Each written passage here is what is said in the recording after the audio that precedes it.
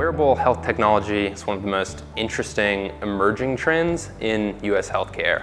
If patient-generated data can be directly synced to electronic health records, then doctors can monitor patient activities such as step counts or heart rates without actually seeing the patients, and they can spot trends in their patient populations. So there's huge potential for it to reduce healthcare costs and really revolutionize how preventative medicine is carried out at the moment.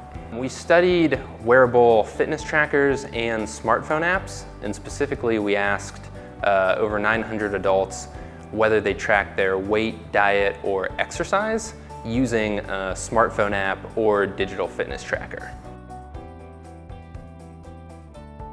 So only a quarter of Americans are currently using some kind of digital device to track that.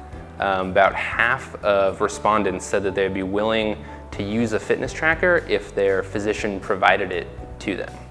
Almost 60% of respondents said they would be more likely to track their health if they could receive lower health insurance premiums, and we see that as a significant opportunity. HealthKit is probably going to push sort of wearable tracking into the mainstream. It's been really relegated just to the fitness community, but now that everyone with an iPhone automatically has this capability, Epic and Apple recently announced a partnership where users of Apple's HealthKit mobile application can automatically have their data synced into Epic's patient portals.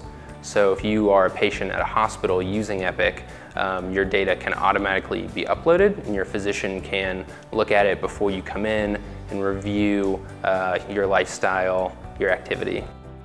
If you want to learn more about wearable fitness or other trends in US healthcare, or learn about electronic medical records, you can visit technologyadvice.com and check out our blog or our product selection tool.